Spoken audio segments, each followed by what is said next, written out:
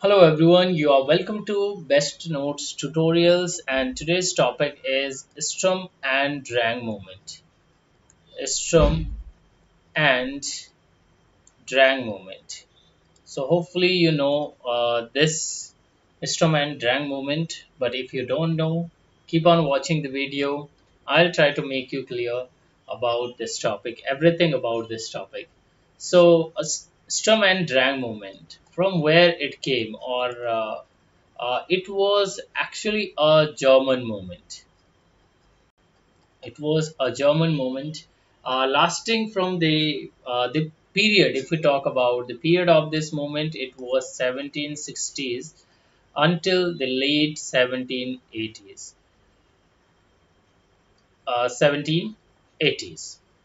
Okay, so Sturm and Drang movement was a German literary movement lasting from 1760s until 1780s. So now let's come to the next important question about Sturm and Drang movement.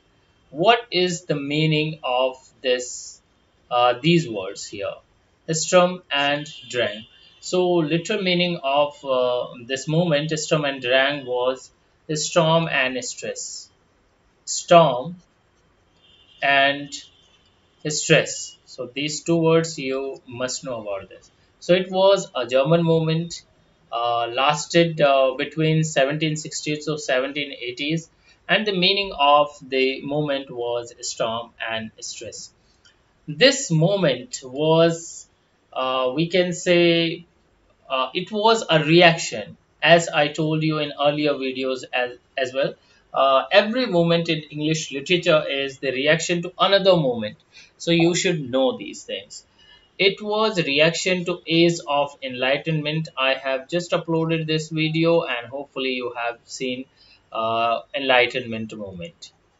So it was Enlightenment moment, it was reaction against. So you should know it was reaction against Age of Enlightenment. So it was a German movement, lasted between 1760s, 1780s, and the meaning of the movement Sturm and Drang was storm and stress. And this movement was against, or it was reaction against Age of Enlightenment. So these are important things. Now let's talk about the literature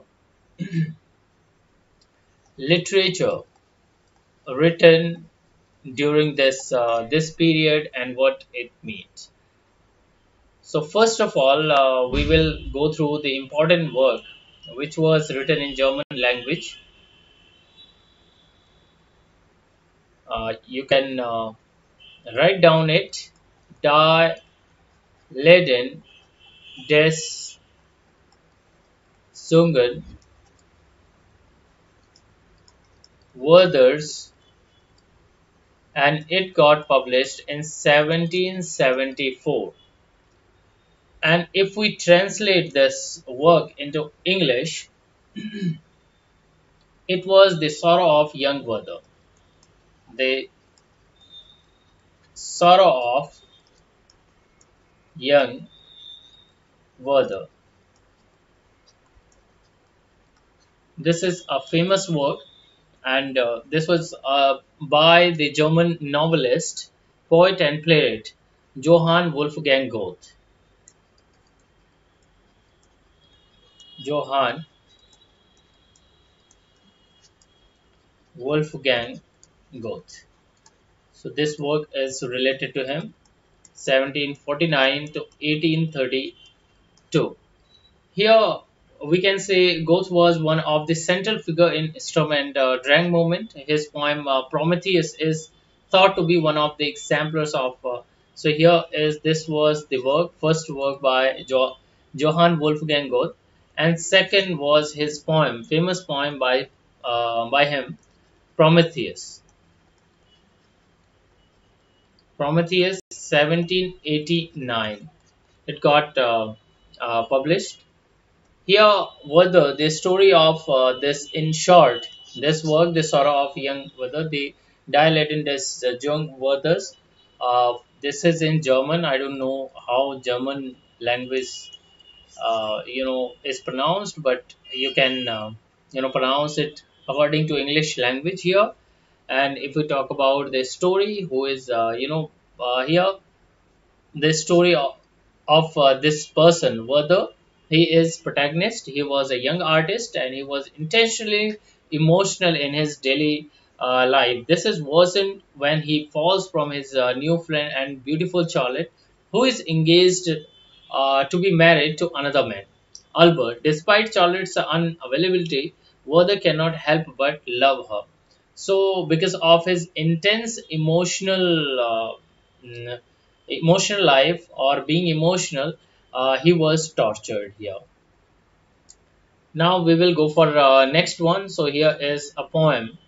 Uh, here poem related to this moment, storm and drang moment. So the name of the poem is Lenore, and this got published in 1773. And this poem is by this was composed by Gottfried August Berger. August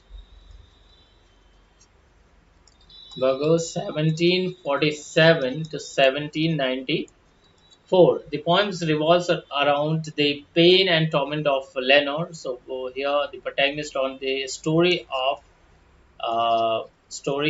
Lenore, and the character goes through pain and torment.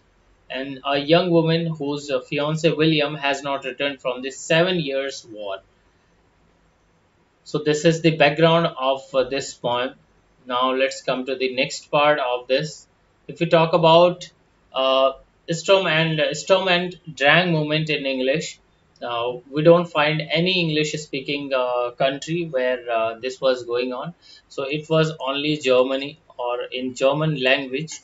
This storm. It is not storm, but it is a storm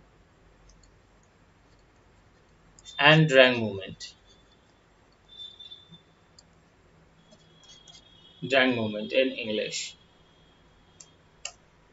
So we talk about all these things. This is basic knowledge, and it was not a big movement. Only a few people were there. Here you can write down it: storm and drang movement. So hopefully, the idea about this short movement is clear to you, and it will help you to understand literature better.